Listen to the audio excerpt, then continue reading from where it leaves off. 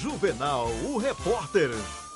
A cada dia que passa, os bandidos agem com mais audácia. Foi o que aconteceu hoje pela manhã, por volta das 6h30, aqui na avenida principal da Vila Irmã Dulce, na zona sul da capital. O policial militar Antônio Mendes, lotado do 6º Batalhão da zona sul de Teresina, estava exatamente nesse local, num ponto de ônibus, esperando um coletivo para ir para o quartel, quando foi surpreendido. 2 homens pararam uma moto exatamente aqui onde nós estamos, um desceu, sacou de uma pistola, fez o policial deitar no chão e levou a arma do policial. Policiais da Rony, policiais da delegacia do 23º e policiais do 6º Batalhão estão aqui fazendo uma varredura na Irmã Dulce. Nós vamos conversar com o policial assaltado e em seguida a gente fala com o comandante do policiamento da capital, Coronel Alberto, que também está na operação. Um assalto rápido e muito ousado. A polícia inclusive já tem pistas dos 2 elementos que levaram a arma que pertence à Polícia Militar.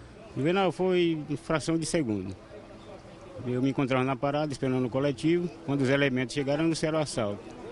Colocaram a pistola na minha cabeça, quando eu acreditasse, e em seguida retiraram a pistola e fugiram. O que ele dizia no momento do assalto? Não, só que eu ficasse deitado e que não reagisse, que senão me detonava. Um ficou dando cobertura na moto? Um ficou na moto e o outro fazendo a parada. Você tem ideia de quem são esses elementos, se são aqui da área? Juvenal, provavelmente que seja da área. Eu acho que eu já devia observando o meu dia a dia, deslocamento para o batalhão, provavelmente seja da área. Você acredita que eles já estivessem visto você em outras ocasiões, no mesmo ponto de ônibus, ou seja, eles planejaram esse assalto? Provavelmente, porque o ponto de ônibus é próximo à minha residência, todo dia é o mesmo itinerário. Realmente eles tinham planejado já o assalto. Por volta das 6h30 da manhã? 6h30 da manhã.